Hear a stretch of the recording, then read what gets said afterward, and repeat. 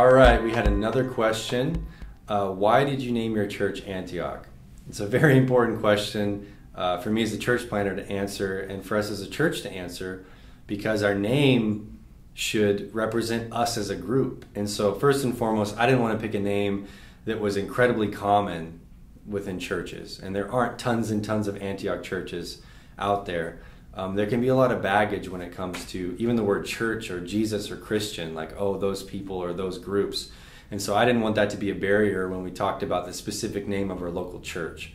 So that's the first reason. The second thing is Antioch of Syria, that the historian Luke talks about in the book of Acts in the Bible, is very similar to Los Angeles and even Highland Park in a lot of ways. So a couple things in particular: Antioch's a very ancient city. Highland Park's one of the oldest neighborhoods in Los Angeles. So that's a commonality that I find. It's the second. Antioch was the third largest city in the Roman Empire during that period. Los Angeles is the second largest city. It was both cities are very prominent. Both cities were incredibly diverse. Both cities had race riots that took place, and so those are some of the similarities between the two. So that's the second reason why I picked it. And those two aren't nearly as important as the third reason. So there was a church that the Holy Spirit started in Antioch. And there are two specific aspects of the church that we want ours to embody. So we want to be like them in two specific ways. For one, the church in Antioch that Luke talks about was incredibly diverse, ethnically and culturally. This is not something common in a lot of churches, and this wasn't something common even back in the day for people from a lot of different races and cultures just to get together and be united under one thing. And so we're actually going to read from Acts 13, verse 1. Luke is talking about the church, and he says, "Now there were in the church at Antioch prophets and teachers: Barnabas, Simeon, who was called Niger, Lucius of Cyrene, Manaen, a lifelong friend of Herod the Tetrarch, and Saul."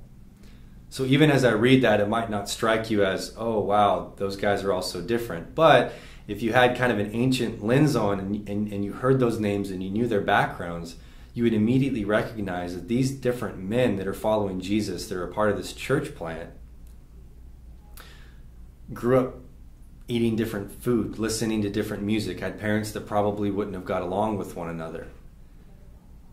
They came from different cultures, different peoples, different parts of the world, and they all came to this city that drew people from all over the world.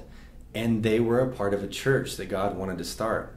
And we want our church, Antioch of Highland Park, to resemble that. We want to be diverse. We want people to feel welcome regardless of what generation they are coming to the States.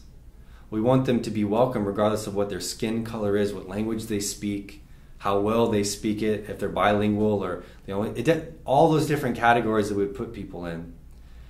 If you are a follower of Jesus, you're welcome to our church as family.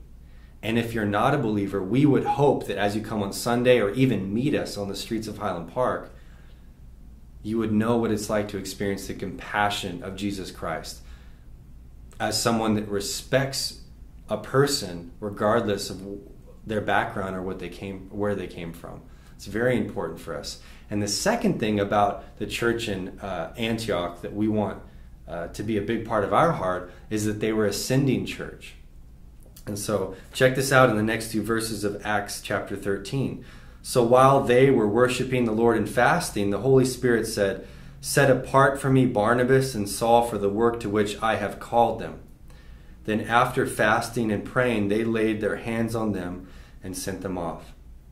So we have this group of multi-ethnic leaders coming from completely different cultural backgrounds in a really complicated, messy city, but an important city. They come together, and the Holy Spirit not only planted the church, but said, now I'm going to use Antioch to be a sending church. And so from Antioch, it was a platform for world missions for Paul and Barnabas.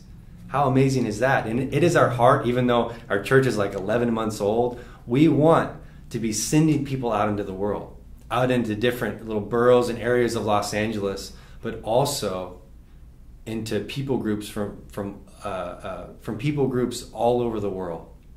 So now we have a guy on staff that wants to go plant a church in the Philippines. There's another guy that's going to go be a missionary and help plant churches in the Tokyo area within the next 5 years. And even now, an 11-month-old church plant of 65 people is trying to figure out how to embody the vision to be multi-ethnic and to send people out for the cause of Christ into cities and the world. So that's the answer to the question. If you guys have any other questions, please email us at question@antiochhb.com.